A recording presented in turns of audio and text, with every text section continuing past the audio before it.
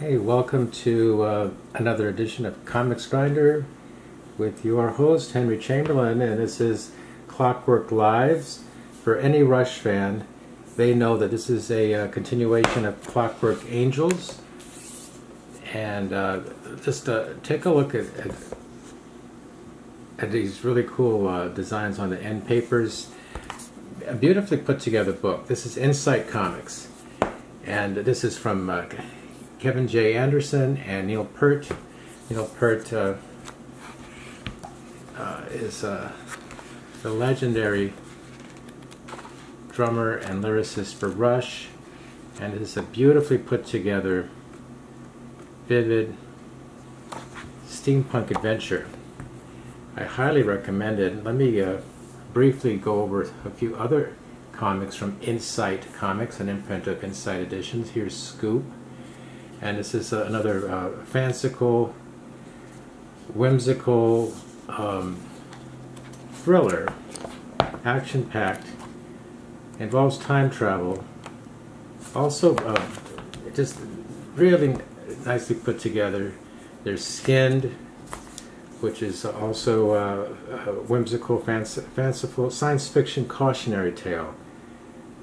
A cautionary tale of social media and vanity gone haywire. And again, another winner, just so vividly put together, beautifully put together, beautiful, beautiful artwork, glorious book. Let me show you another one. Here is adaptation of H.G. Wells' War of the Worlds. Another beautiful book.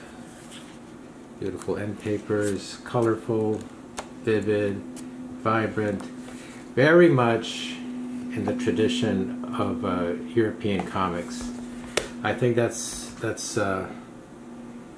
something that we're all here in America becoming more and more accustomed to, more appreciative of, is the European tradition of graphic novels. And one more to show you. Here is MFK by Neela Magruder, and this is the wonderful webcomic that now is coming out in one volume after another as a printed edition. This is volume 1, of course, and this is what kicked off Insight Comics. And it's another fun, accessible, a whimsical, action-packed adventure. A lot of these books are action-oriented, vivid, accessible, meant for all ages. Well, that's the magic formula, isn't it? Just to make something that's so compelling, and it really makes use of the comics medium. So bravo to Insight Comics, an imprint of Insight Editions. For more information, go to the website for Insight Comics, and you can always check out my reviews of these comics at comicsgrinder.com.